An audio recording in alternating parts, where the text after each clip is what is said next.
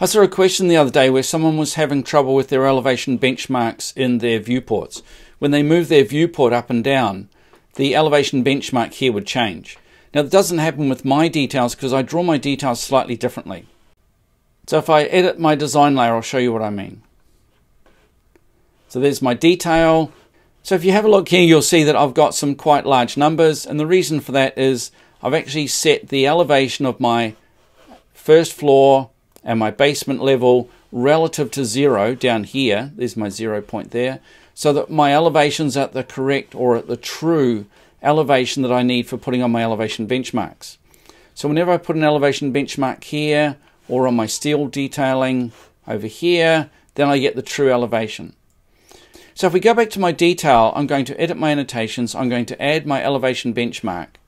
So now if I add the elevation benchmark there, and I choose that this is the y-axis, there it is there, I get the correct elevation. There it is over here. It's the correct elevation. And if I move my viewport, I'm just going to nudge it up and down. You notice the number doesn't change. So it's reading the correct elevation from my design layer.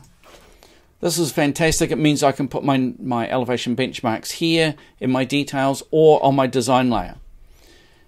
If I drew my details at 0 and then wanted to trick Vectorworks to put the correct elevation in, then the elevation benchmark will update depending on the option that I've used. There's a couple of options. Let's have a look at the options we've got.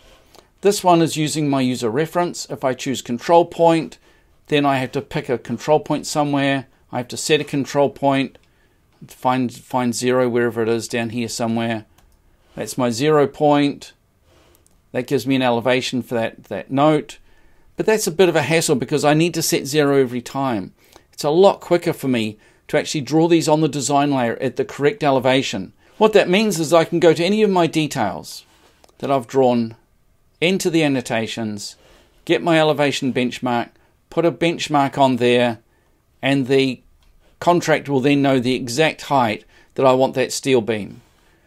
If we want to put it here on the floor joist, it'll be exactly the right height. So that's a great way of making sure that you get your elevation benchmarks to do what you want without going through a lot of hoops.